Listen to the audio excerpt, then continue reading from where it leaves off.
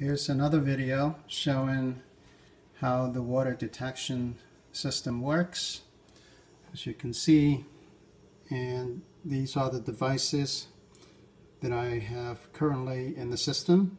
I have water leak detectors in the bathrooms, in the kitchen, and in the basement, and the controller.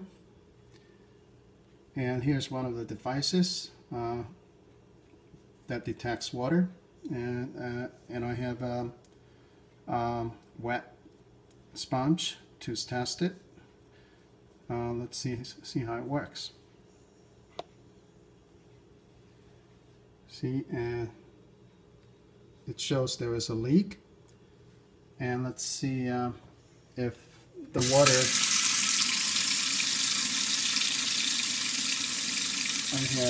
We have lots of water in the system, so in a minute the water will be running out.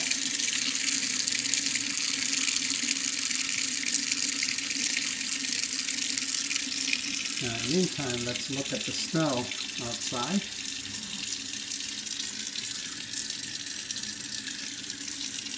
While the water is running, as you can see,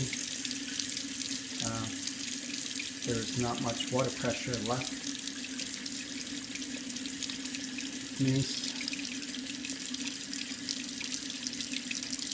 the water has been shut off. It's just the residual water in the system.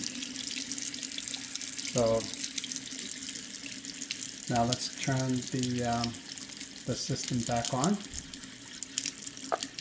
First, we turn off press this button on the water leak detector, and it to show now it's been reset. And then you turn the water valve back on, and water should be back.